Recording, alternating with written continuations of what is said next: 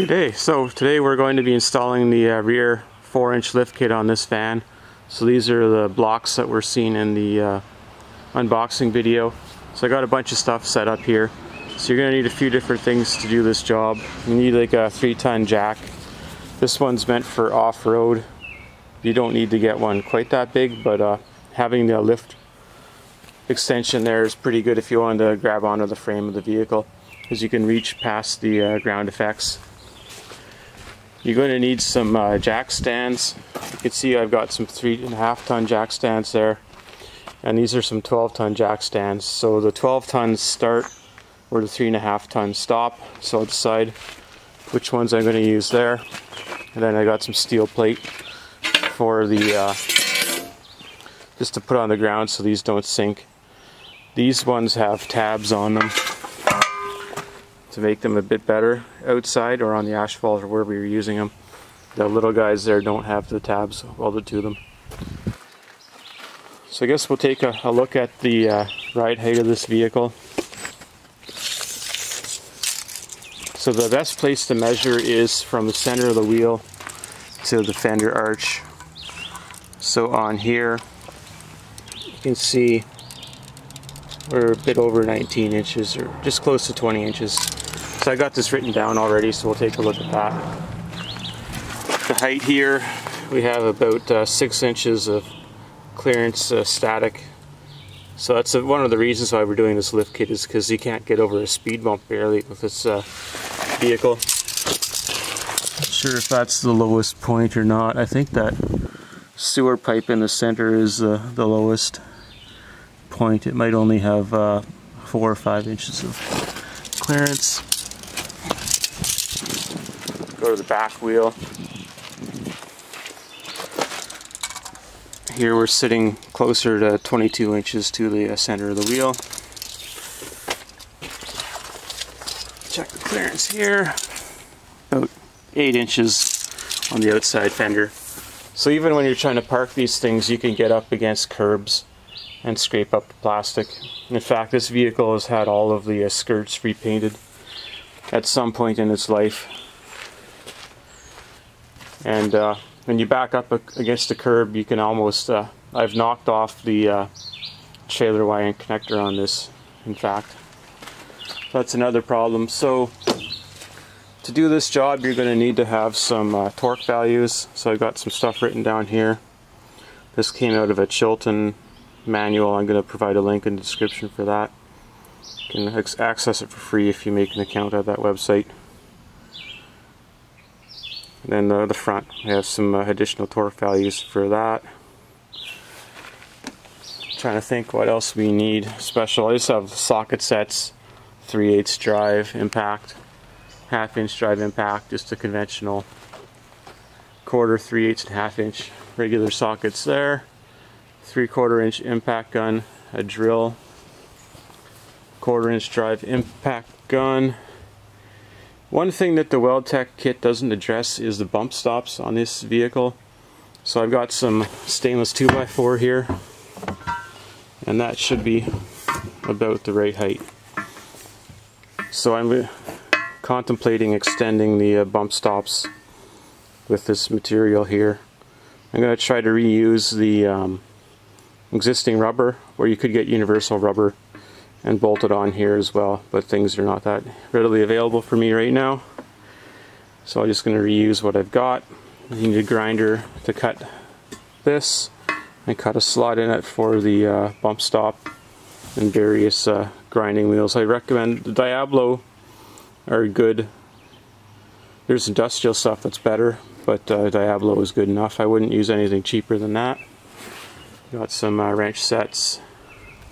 You need Loctite on various components. I can't remember if this is 262 or 272, whatever it is, just red Loctite.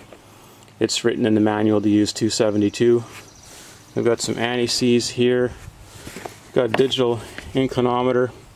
I want to check the various angles on the drive shaft to see where we end up, because that's kind of important. I don't have any driveline problems now, so I just want to get the original angles recorded so that if something happens, I know what I need in the future. power bar. That's about it. And then obviously the lift kit components. So I'm just going to stop filming this. I'm going to get the vehicle kind of set up so that I can lift it in a good work area and kind of close to the table here. So we'll carry on in a minute. Alright, problem number one for the Roadtrek owners. I can't even get the jack under the vehicle. Can't get it past the skirts in front of the rear wheels or under the generator to get to the pumpkin. So I'm going to have to do a two-stage lift on this.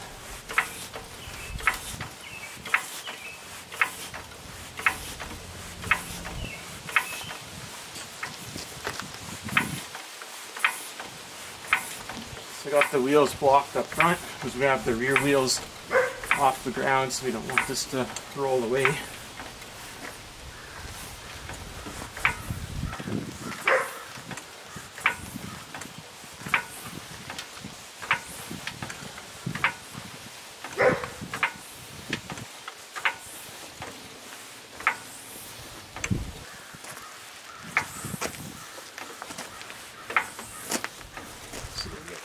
Briefly, I need to get this in here so I can get onto the differential. This is going to go forward, I think. Yeah.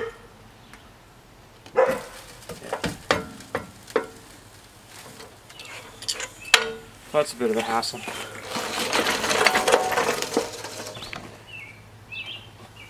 So now,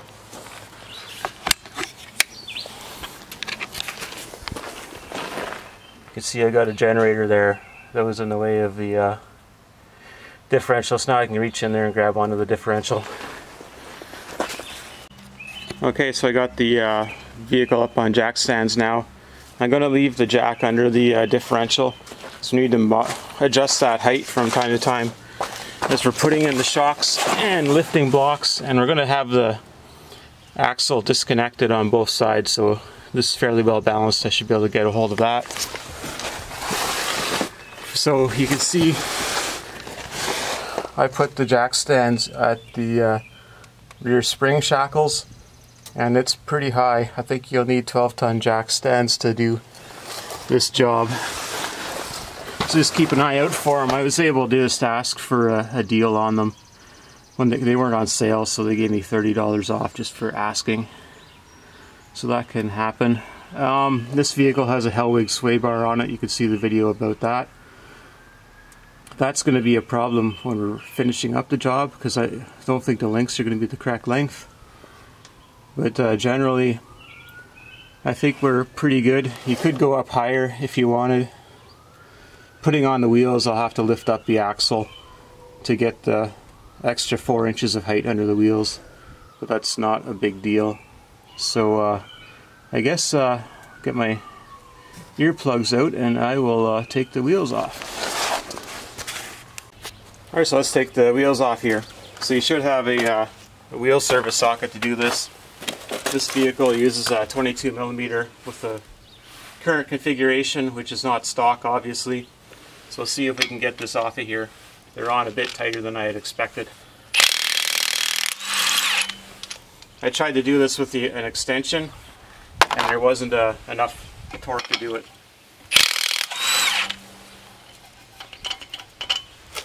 If you were taking this off by hand, it would take quite a bit of time, and you'd want to loosen these before you lifted the vehicle off the ground.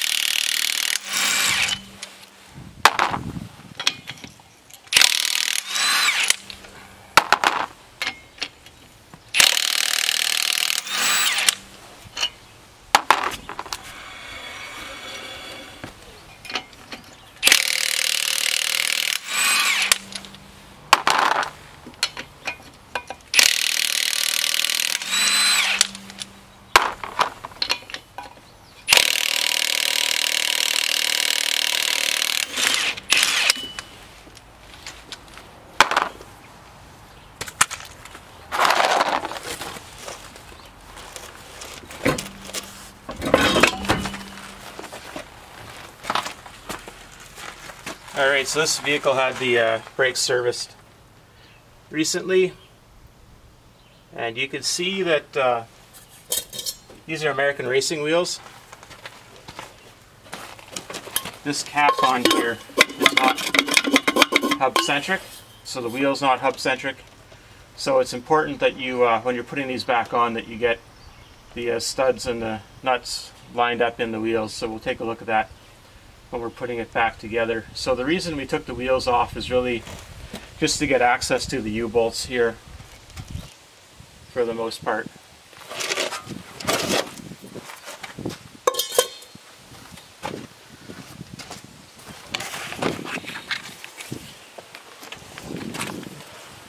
I'm not sure what the back spacing is on that wheel. They're on a lot of Roadtreks for a lot of different years.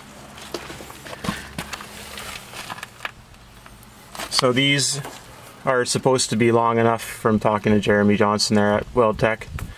Don't need to worry about these brake lines, although I do intend to replace them with a stainless steel brake line.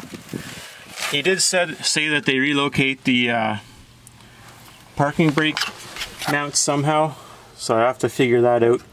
There's no instructions included with the kit, and I didn't really get into a deep conversation with him as to how to do this, but it seems that there'll be a problem when you drop these down 4 inches.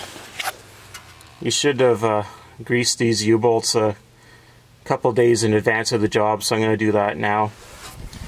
That is the bump stop here. I don't think it has ever touched the axle. So you can imagine that if you do a 4-inch lift, how far that's going to be from the axle. So if you were in a real bad situation where you needed that, your vehicle will probably roll before the bump stop did anything to help you. So I'm going to go through the effort to extend that somehow. Hopefully in this video, perhaps in a supplement video. Alright, so we're going to take the rear shock off here on this side. Already got the other side off. And then take the sway bar link off as well down here. So the Hellwig stuff is Imperial fasteners. They need to get on with metric like the rest of the world. And then the van is metric. So it's 21mm here, 18 up over here. Then the top bolts are 13mm. And then I had to use a swivel just to get the tool in here, so always be careful with that. You don't want to be anywhere near it with your face.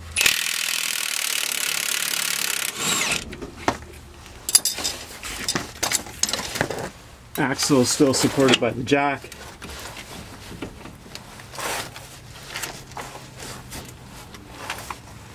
Probably just use a punch to push that through, if any. If I need to. That's good enough. That. Then reach in with the 13mm.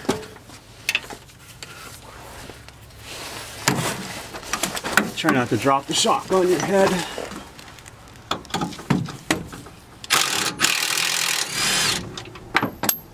Or the bolt.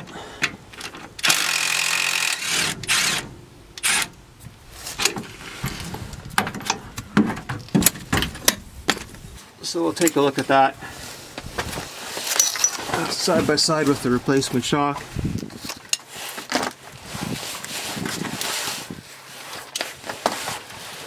Now I just got to get the sway bar link off here. So it's 11/16 on one side, 5/8 on the other.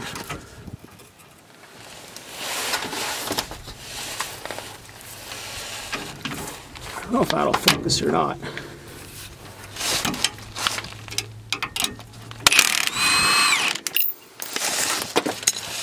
Off and out.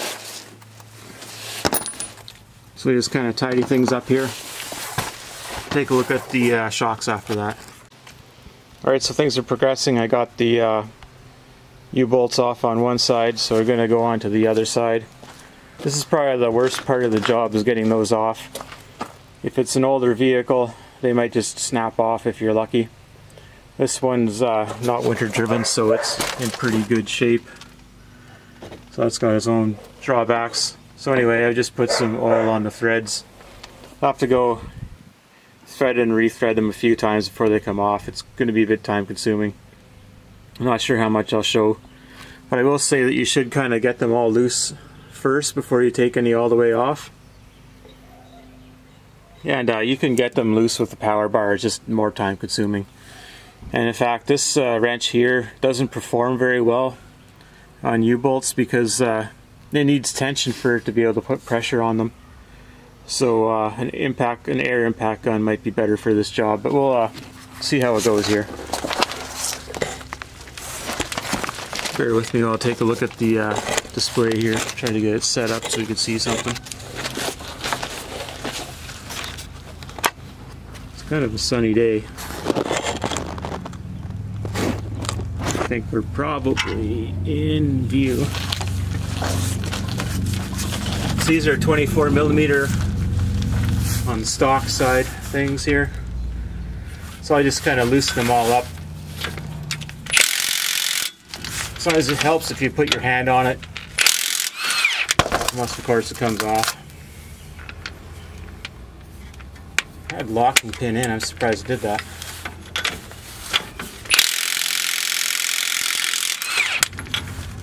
Yeah, this adapter is pretty much worn out. I'm going to have to get another one, because that shouldn't be coming off.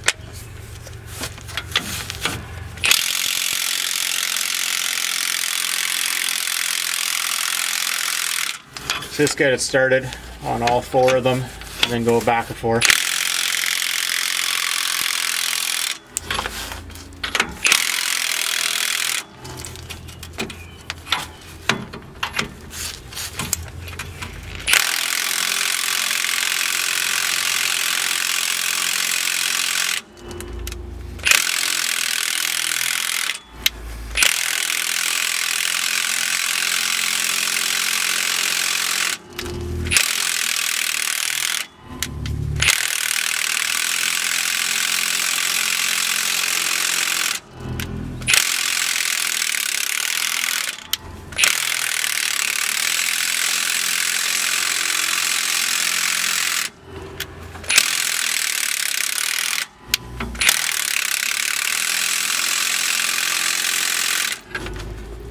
I still got a couple threads to go, so I just have to do this a few times.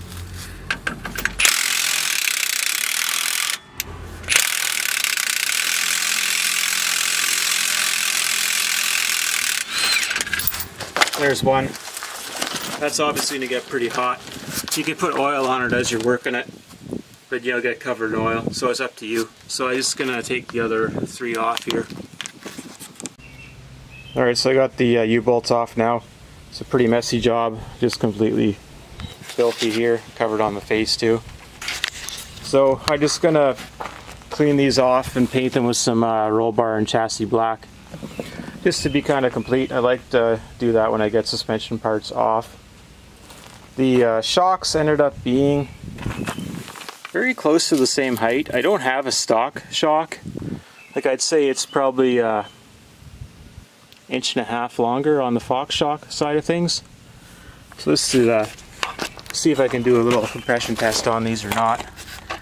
Again, just gotta get the camera lens up. Hopefully I didn't flip the video by doing that. It looks like I might have. Alright.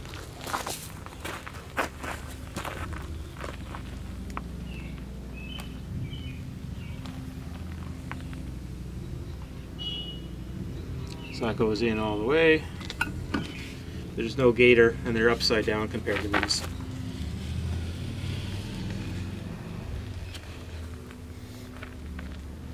So these go down quite far as well. They're slower to come out.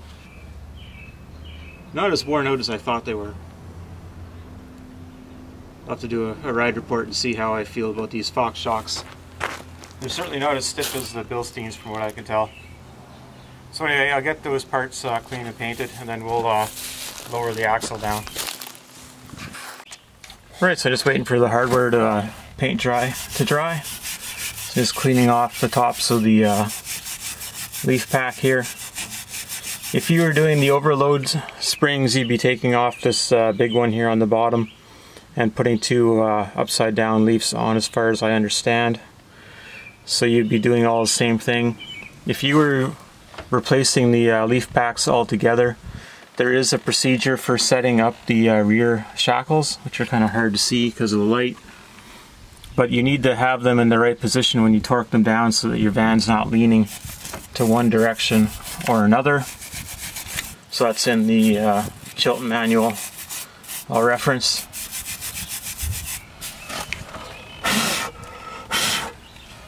So that's pretty good. And then again, if you're taking the leaf pack apart, you'd have to take that nut off of there. So I guess we'll just lower down the axle now. And the way you put these spacers in is that the narrower part goes forwards, and this needs to fit into the bottom of the spring, and that fits into the axle. So hopefully these are the right diameter, otherwise we'll have to do some adjusting. So I'm just going to get the camera set up.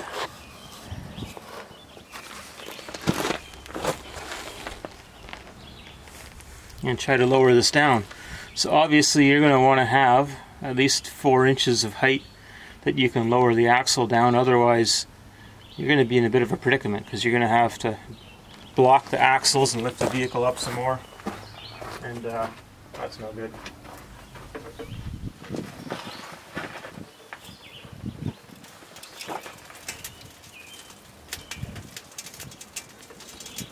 We might be in a bit of a predicament because I had some weight on the spring still. Oh yeah, there's a lot of droop on these springs.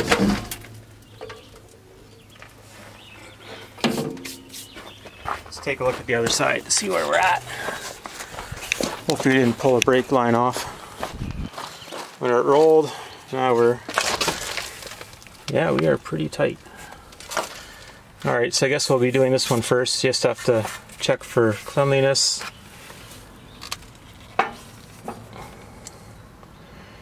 And I'm going to have to make some decisions here. I never did do the driveline angle measurements. I didn't have a good way of getting under there, and I actually kind of forgot to do it. So someone else will have to do that in another video. And I need to get this axle basically quite a bit lower. Like full droop is past what these brake lines can do. So that was not really expected. So anyway, we'll do some thinking and figure out what we're gonna do. Alright, so I just put some baling wire around the axle, adjusted things a bit. Ended up lifting the van up way higher to get more steps in that jack, so I'm not sure how high we are right now, but the N is just showing as to where it's locked. So I am going to lower this back down on the stands. Just have to bear with me as I check things. Make sure I grabbed it nice, which I have.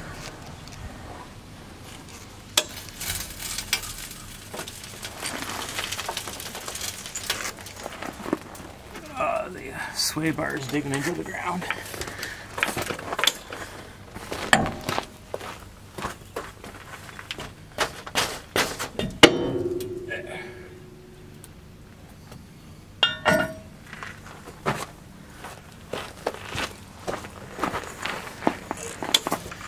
So this is what happens when you got bigger vehicles. You need bigger of everything.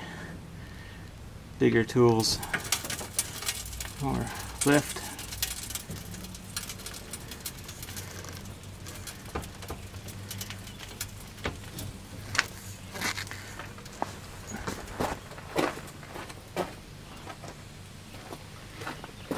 Alright, for the brake lines, what I'm looking at doing is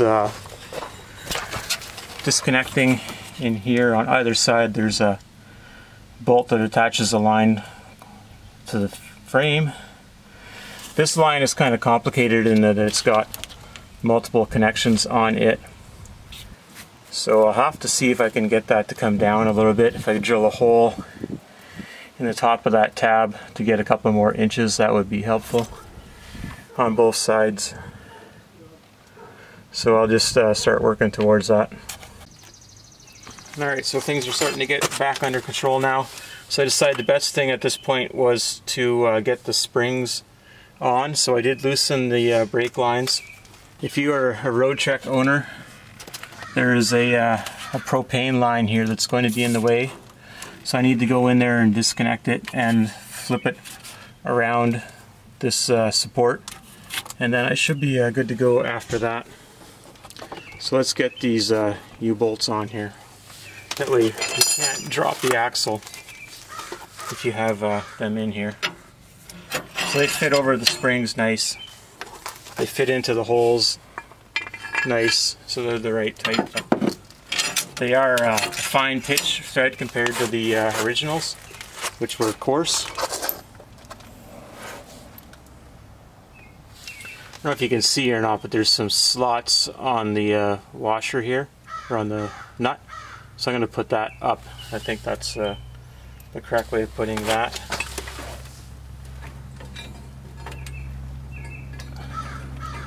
So once we get these on, then I'll worry about getting the blocks in after that.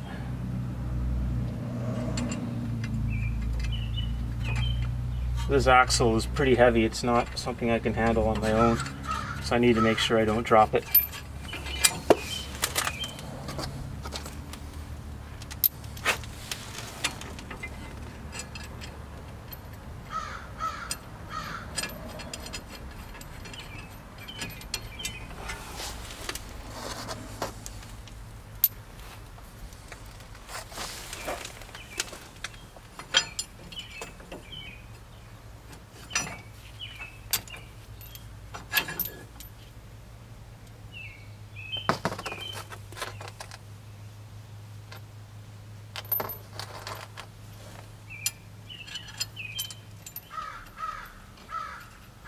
So this is a fair amount of work, but if you're careful, you can certainly do it in a day. You can save yourself quite a bit of money. I'm not sure what somebody would charge to install this, but I'd say it's worth doing.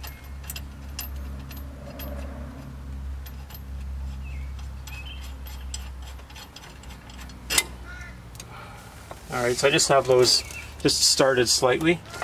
So now I'm going to lower the axle again. Hopefully things behave nicely. I've got enough droop now that I can get those blocks in.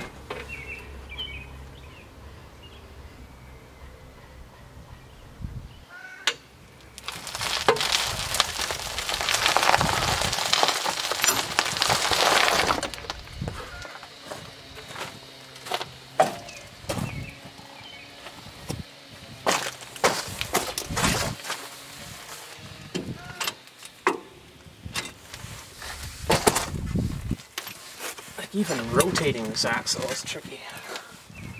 A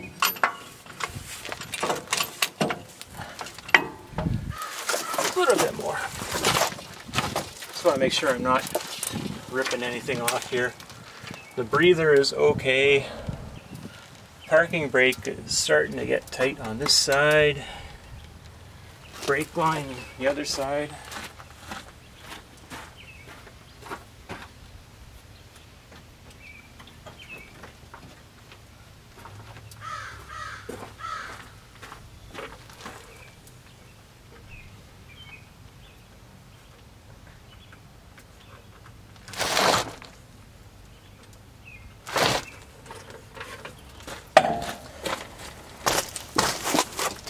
That's pushing the limits there, hopefully.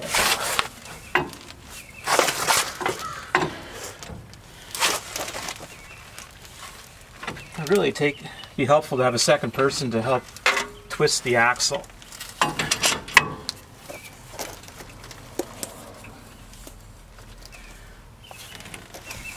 Maybe a bar.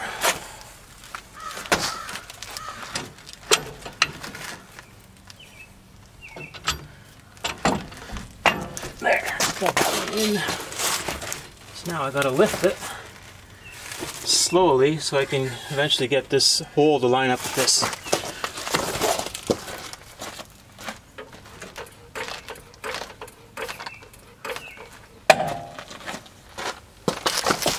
Be a good day to invite your fellow van enthusiasts over so they can do this with you.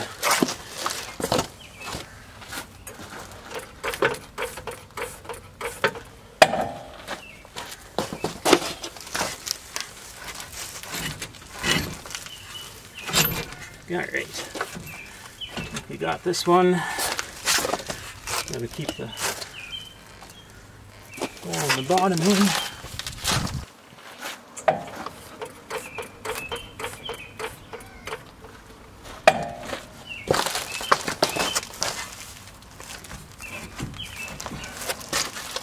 Alright, so I'm just going to start to snug up those bolts on the bottom there. It's going to be a bit of a process to get this to come up straight, then we'll move on to the next side. Alright, for the Roadtrek owners, I got the propane line relocated, so I just had to take out the self-tapping screw, disconnect that fitting. It was 5/8 to brace the T, and then 15/16 for the acorn nut. I was able to get that off and finagle it around the brake line so that they are no longer tangled with each other.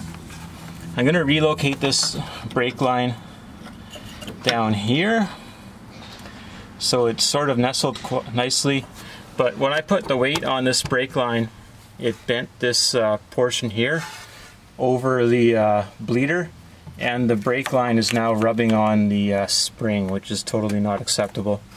So I'm going to bend that back, but I don't think I'm going to have enough brake hose for full droop. So I'm going to need to get new brake lines made. I kind of wanted to do that anyway with stainless braided brake lines, so I guess now is the time, but I wasn't really anticipating this. I could make some other, like a longer bracket to drop this down much further. That might be another option, because you could put a bracket from here down to here, but you got to be careful that the leaf springs don't hit this when it's up in the opposite direction. So there's that. So I'm just going to do a pilot hole for the self-tapping screw and then put it in, if I can find a bit.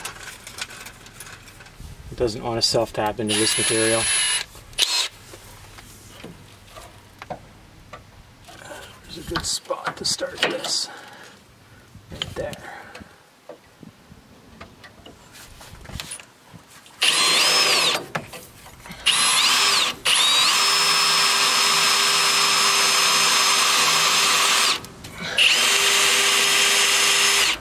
Bit is worn out.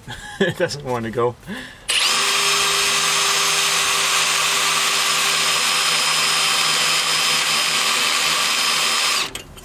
I know that's not a hard material. Switch bits, see what else I can get to go.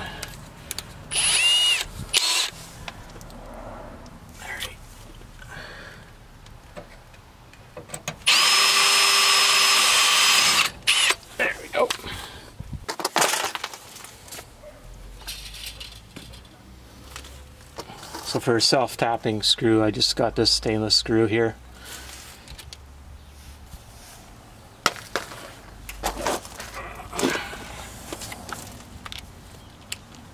A little bit loose in there.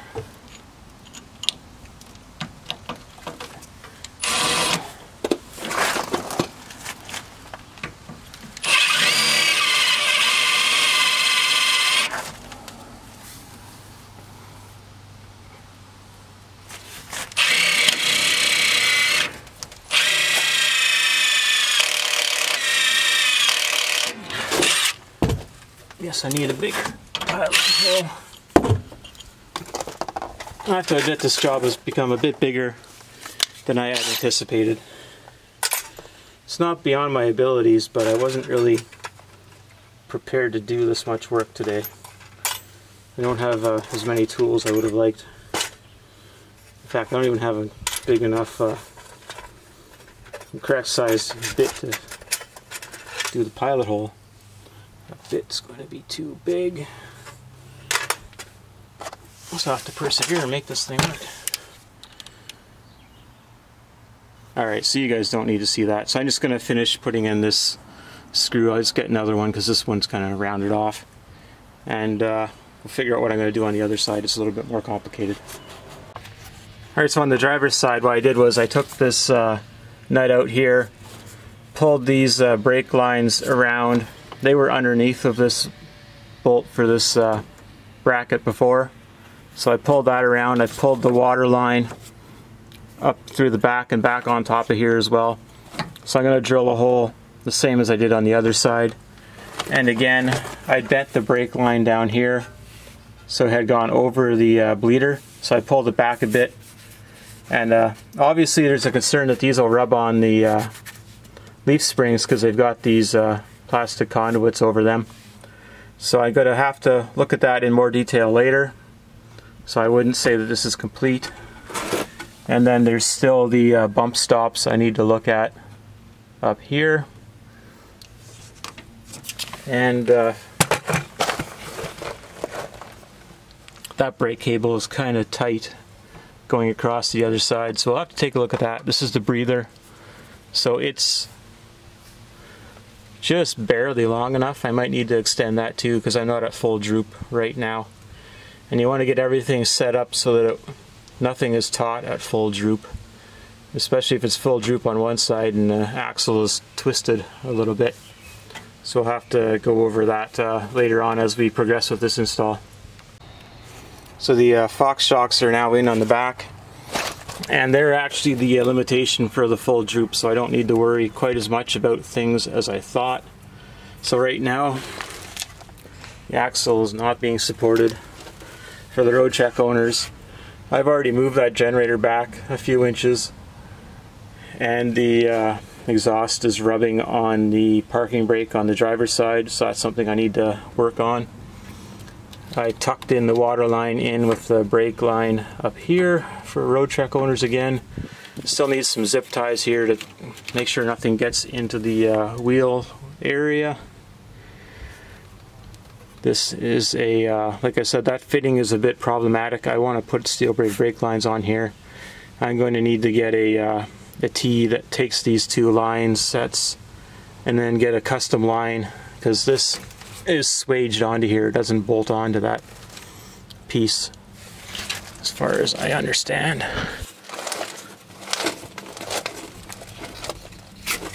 That's right. So I'll need to get a line with a T that has a fitting here so I can clamp or screw this onto there. So that's something to do. Sway bar doesn't reach on full droop.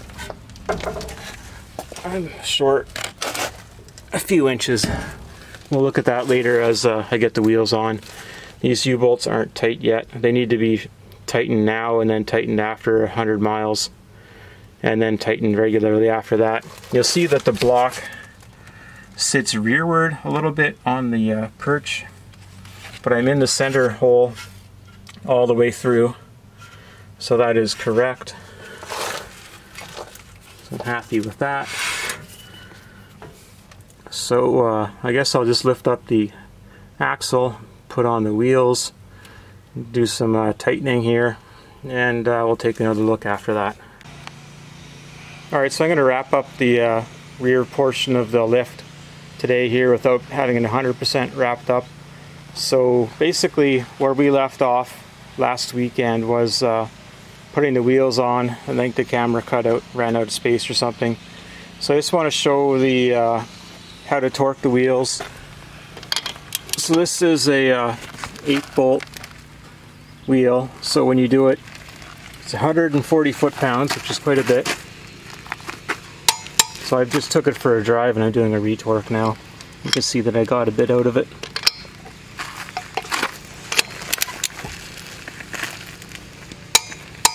So you do across, then you do like an X pattern, so you go straight up.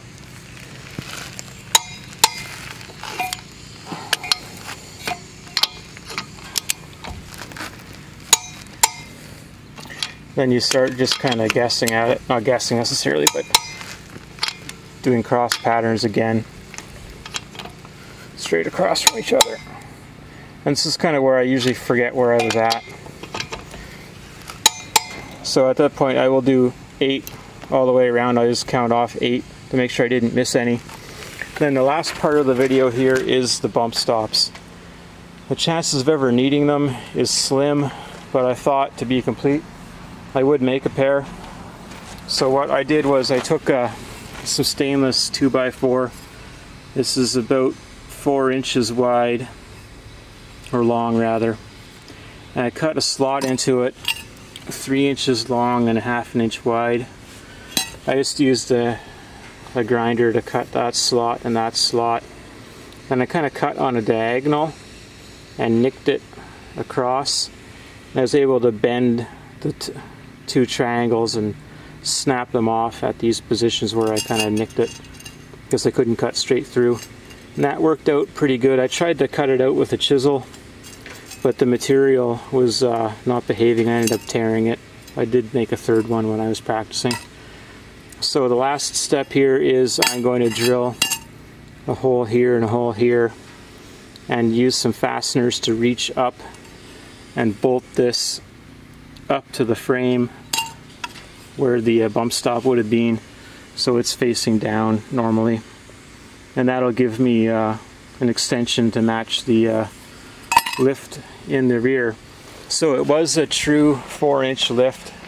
I went from 21 inches from the center of the wheel to the fender to 25 inches.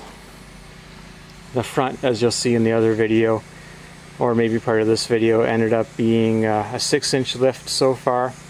I drove it, like I said, and then just doing my retorque right now. I got to retorque my bolts for my leaf pack there as well. Probably can't see them. I got to retorque those and keep an eye on them regularly. I'm going to end up drilling the holes for these brake hoses out a bit bigger and tapping them for the factory fasteners. I think that'll look a bit better, a little more professional. So I'm going to do that. Everything on this band so far has been metric from the factory, so I'll do a metric thread to match whatever the original fasteners were. I think they're just sitting on the counter here, yeah. So get those to go in there. It's working with the Hellwig sway bar. No problem there. Took it for a ride. I'll do a ride report separate from the actual work videos, and I guess that is it. So thank you for watching.